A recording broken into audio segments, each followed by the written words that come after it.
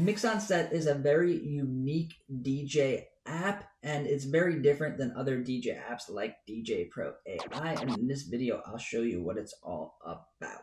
First of all, Mixonset is an auto mix app. It's going to mix playlists from your streaming services, and it is one of the last DJ apps that is integrated with Spotify. You're going to log in to your streaming service that you want to use. For this example, I'm going to use Spotify.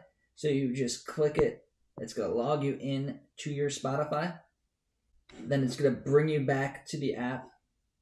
And then this is what you're going to see. You're going to see your playlist, or you could search for more playlists. Let's just do wedding songs. So now it is going to take your playlist and it is going to do an auto mix of it. So it's going to pick when to do the transitions, what kind of transition to do, and it's going to pick what song is going to match with it. So over here, you could choose Smart Mix, or you can mix in this order. So mix in this order is just going to go down the playlist. That's good if you made the playlist yourself and you want the songs to be played in a certain order. The middle button obviously is going to be play, and then discovery. So with 20%, it is going to play music from the playlist you selected, and then every 1 out of 8 songs is going to be a song that's similar that the app thinks you would also like. And then you can change it from 20%, you could change it all the way up to 300%, or all the way down to not at all. At not at all, it's not going to play any music except for what's on the playlist. I like to leave it at 20. I think it's fun to see new songs. So then we press apply.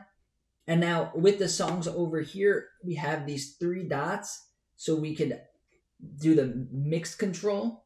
You could find a vibe like this song. So it's going to give you a whole mix like the song. You can view album, or you can add it to another playlist. So let's just press play.